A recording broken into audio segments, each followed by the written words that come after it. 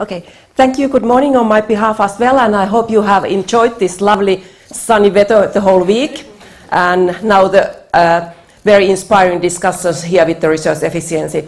Yes, I will just tell you just a little bit about the framework we have, or that kind of a policy goals and policy tools we have for the resource efficiency.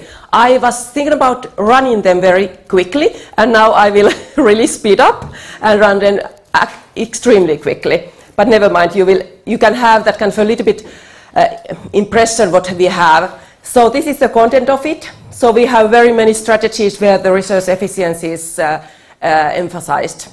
And then I just open a little bit some of those tools we have. So, well, we have a new government, and we are very happy to have a new government program where the circular economy, firstly, the circular economy is somehow the basis for the economy, and then we will,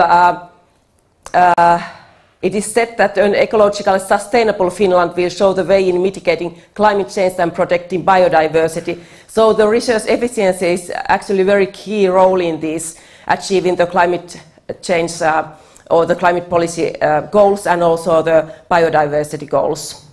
And circular economy is also one of those measures. So it is said in our new government program that they will, that the use of natural resources will be responsible and actually also reducing use of natural resources. And we have also new ministries. The Ministry of the Environment and Climate come from the Green Party. She is Krista Mikkonen. And then I will show you just some of those programs we have. And maybe I start with the sustainable consumption programs. It was already published first in 2005, and the main part, or somehow the main impact, is that we got then the material efficiency center, and there was also the promotion of clean tech solutions and also the promotion of sustainable public procurements. And then also in our national waste plan, resource efficiency is very much promoted, because of course when we discuss about the waste hierarchy, the prevention of waste is the first step, and that is totally related to the resource efficiency. And then we have a new plastic roadmap, and there is also the resource efficiency is promoted through several actions of it. So it is the somehow the improve the efficiency of plastic recycling, and also to find sustainable solutions to replace the plastics. So there is also the places where we can somehow make the innovation and promote the resource efficiency. And then, of course, our national roadmap to circular economy, which first was published in 2016, and then it was updated this spring. And this is from the first one.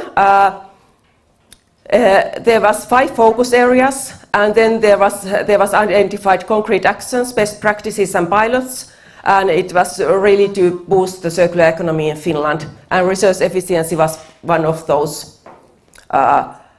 targets, because it was said that the targets are summarized from the environmental perspective. There was the first one was the resource efficiency will improve significantly. This was the vision for the 2025 in the roadmap. And there you see somehow the other targets compared to, or related to the environmental perspective. So the material cycle will become more efficient, and it was to somehow to promote the Finland's ecological sustainability and also the competitiveness. And now this is from our new roadmap, which was updated this spring. And there was 4 strategic targets and 4 visions for the key players, and then 26 measures. And one of those 4 strategic targets is natural resources are regarded as scarcities. So that is really means that we need to be resource efficient. And if we look a little bit closer to that target, the key measures to promote it are returning materials to the cycles again and again, and then so closing the loops, and the material efficiency of the products, as was mentioned also or underlined in the previous Commission's presentation. And I really think that when we now have been, for example, in the EU circular economy package, and also in Finland, we have quite a lot concentrated now to the waste policy issues and the waste legislation. Now I think the next circular economy 2.0 will be we need to focus more on the product policy and the resource efficiency. So that really will be, we need to find the tools for that and the policy instruments for that one. So we really now are turning to the somehow the beginning of the loops. Not, of course, we need to still take care of the waste policy issues, but to the product policy is one of those. And then also the circular economy business models.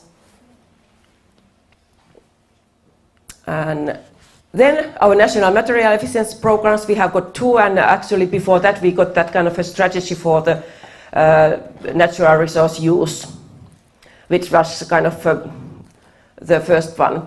So there is also, of course, the target is to increase the material efficiency and at the same time the competitiveness of the companies. And how to do this? There is 3 main measures, I could say. So the voluntary material efficiency commitments, and then material efficiency auditing, and industrial symbiosis and fish network. And we have our first material efficiency commitment is between the Food and Drink Industries Federation and Commerce Federation, and with several ministries. And here is from the fish, you know, and Paula Escola will tell you more about it.